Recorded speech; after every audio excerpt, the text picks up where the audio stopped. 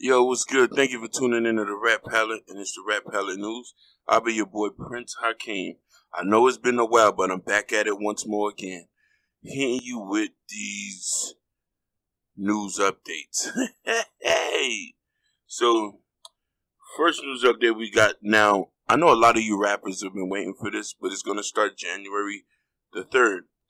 The Billboard begins to start counting YouTube streams towards album sales. It's been long overdue. The numbers that are being done on YouTube far exceeds anything I've ever seen. So, and this article was credited from, one of my favorite news outlets, hotnewhiphop.com. YouTube streams will follow the same model as Apple Music, Spotify, Tidal, and etc. 1,250 clicks for playing users counting on one album stream, 3,700 of non-playing user result in the same. User-generated content not being counted. Danina Brown, the president of Billboard, reported the media said it's an important part of music consumption and at the same time to recognize it.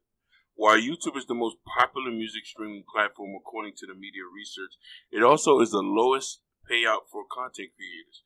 As Times explained, despite YouTube's vast popularity, ad-supported outlet like generated $760 million last year, while paid services like Spotify, Apple Music generated about $4.7 billion, according to the Recording Industry Association of America. This is the second major change Billboard has made on how it counts album sales. Recently, on November 26th, the company has announced that it would revamp the way album bundles counted its total sales. Go check my video out with that. I might put that in the end card. You know what I'm saying? That explains the changes in press saying, moving forward, an album, in order for an album sale to be counted as far as a merchandising and bundle is all the items bundled must be available purchased concurrently and individually on the same website.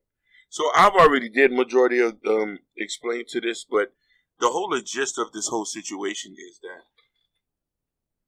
in the upcoming months, 2020 is going to be a big year for artists. I'm saying a big year for artists, big year for brand deals, big year for a lot of upcoming artists, and hopefully you'll be tuning into the Rap Palette to say that as we grow as a news outlet and to be able to give you the best news possible and the best information possible on rap. And also to be able to educate a lot of rappers on things they do not know, especially for something like this, even the average consumer, where this will give you an insight on how to support your local artists. You know what I mean? A lot of fans can support by just streaming the artist's music, buying his content. And a lot of the rappers can make themselves more profitable and more appealing by having your music spread out to different outlets.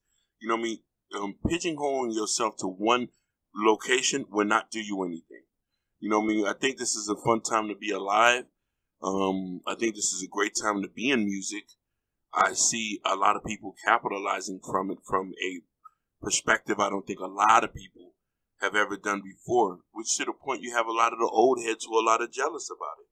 You know what I mean? So I'm very happy to see these changes and for a lot of these major companies adapting to change to benefit typical artists, like artists you would never really think to be more prosper in this age, or even more prosperous. Artists like Lil Baby, The Baby, you know what I mean? With a certain sect of music that has not been popularized is one of the most biggest generating forces to this day. So this is the Rap Palette. Like and subscribe. Press the notification bell. Help your boy get to 1,000 followers so we can move on and take this platform to another place. And if any of y'all have any news that you think I should cover, you can go into my content. Shoot us an email. We're always looking for content to produce and new ideas. And this is Rap Palette out.